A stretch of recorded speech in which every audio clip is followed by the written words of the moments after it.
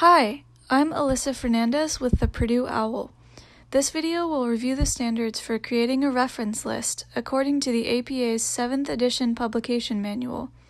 For other writing resources, subscribe to our channel or visit our site at owl.purdue.edu. The following guidelines apply when formatting the title element of a reference list entry. For works that are part of a greater whole, like chapters in an edited collection or a journal article, do not italicize the title or use quotation marks. Capitalize using sentence case. This means capitalizing the first word of the primary title, the first word of any subtitle, and any proper nouns. For works that stand on their own, like books and web pages, italicize the title and use the same sentence case capitalizing rules. Finish the title element with a period. However, if the title ends with a different punctuation mark, a question mark, or an exclamation point, that punctuation supplants the period.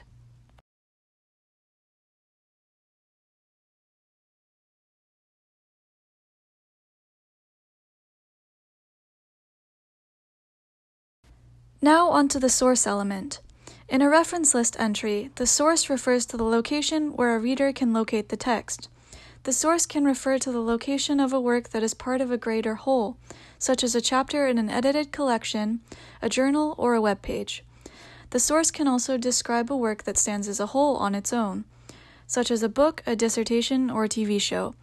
The precise process for formatting the source element can vary considerably from source to source, so let's look at some common examples. When a periodical is the source, include the periodical title, volume number, and page range. Capitalize and italicize the periodical title and volume number, enclosing the issue number in parentheses. Many online periodicals publish articles without volume numbers or page numbers. In these cases, simply include the title of the periodical, capitalized and italicized. For works within an edited collection, type in followed by the initials and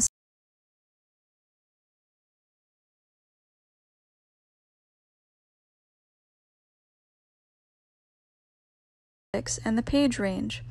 For collections with more than one editor, follow these same rules but following the name of the final credited editor, write eds. Note that like periodicals, container works like edited collections are capitalized in title case.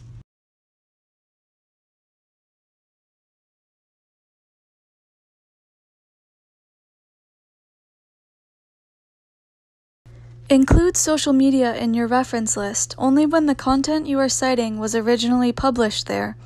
If the social media page directed you to another site where you retrieved information, cite that source directly.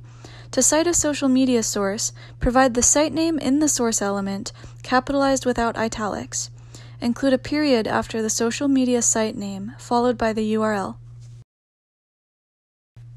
When a website is the source for a reference, provide the website name in titles without italics. Include a period after the website name, followed by the URL. If the author of the work is the same as the website name, however, omit the site name so as to avoid repetition. This can frequently happen when the source's author is an organization. When including a source with a DOI or URL, follow these guidelines. Include a DOI for all works that have a DOI, regardless of whether you use the online or print version. If a print work does not contain a DOI, do not use a DOI or URL in your reference entry. If an online work has both a DOI and URL, include only the DOI. If an online work has a URL but no DOI, include the URL in your reference. Present both DOIs and URLs as hyperlinks so that a reader can access the online content directly and easily. That just about covers the basics. Now, let's cover some uncommon cases that don't necessarily follow the rules we've just discussed. For translated works, cite the texts in the language in which the translation was published. That is, if you are citing a text in English that was originally published in French, you should cite the English translation you used. In this case, you should also give credit to the translators. For these texts, also provide the year the text was first published in its original language. This information is placed at the end of the reference in parentheses, as shown here. You can follow the same rule with republished or reissued texts. Use the date of republication for the date element. Then, at the end of the citation entry, add original work published year in parentheses.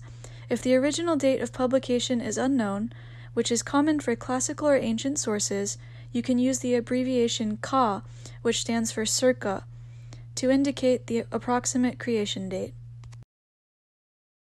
When organizing reference lists, remember that nothing precedes something for the purpose of alphabetization. For instance, Mill VK would precede Mills AD, even though S comes before V. Also, when alphabetizing names, disregard any spaces or punctuation marks in two-name last surnames. Here, author Woods precedes author Wood Thompson because S precedes T in the alphabet. To reference multiple works by the same author, order entries in chronological order beginning with the first published. References with no date precede references with dates. References with the same publication year can be distinguished by lettering the years A, B, C, and so on.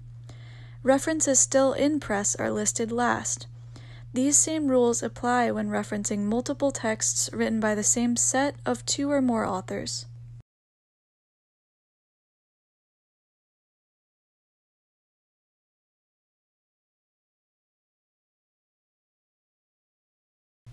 Some texts have no official author.